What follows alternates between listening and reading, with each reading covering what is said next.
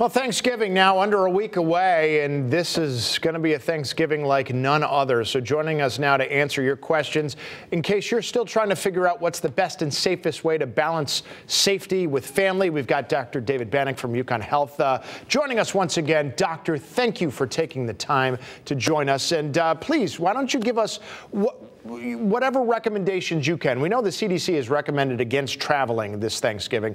What do you think people can do to just minimize their risks within reason? So I think with COVID rates rising in Connecticut, but also throughout the entire country, I think travel is something that we should really try to avoid. I think some folks are already committed to traveling, already in the process of doing so. So I think with that in mind, there are certain measures we can still take place.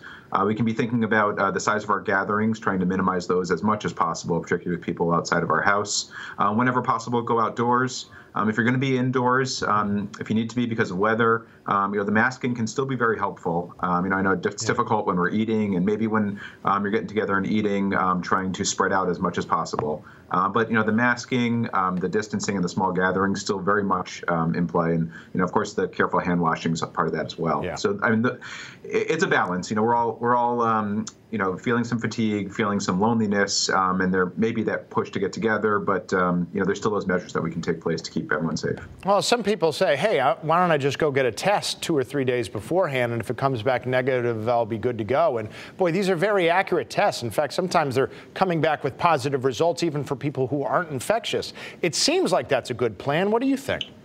I think testing can be part of it. I think frequent testing is something we would encourage if you're going to be meeting with people outside of your household. Getting tested beforehand, getting tested afterwards. It's important to remember that the test is only a single point in time. So someone could test negative and then unfortunately become infected the next day and then be contagious to others. So if you have the opportunity, I would encourage it. Get a test before, get a test afterwards. Yeah. Certainly if you're going to be traveling, that should be part of the picture as well. And you mentioned getting a test. We're taking a live look right now at Rensselaer Field, and we're seeing reports of really long lines for people to get them. And I understand that's a big focus. But I do want to ask you about the length of time it takes to get results. 24 hours is good, but with more demand could come longer delays. And at some point, I imagine the test is just not going to be worth it depending on how long it takes to get the results. What are your thoughts on that? Again, I know it's kind of like a sliding scale of utility here. Yeah, it's tricky. I think it's, certainly earlier is better. The sooner you can get the results, the better, help whether or not you're positive and the measures to take. Even if it's a slightly delayed result, I still think there's benefit there.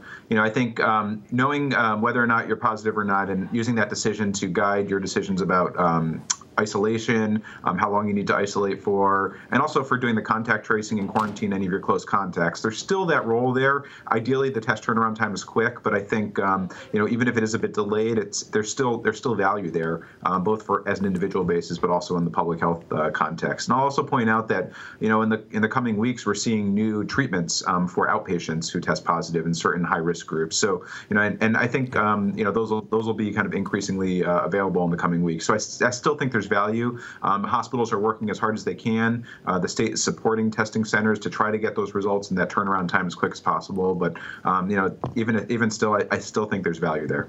Great. Dr. Banach has taken the time multiple times to join us here on the Morning News to give us his expertise. So we always appreciate you taking the time to join us again. Thank you so much.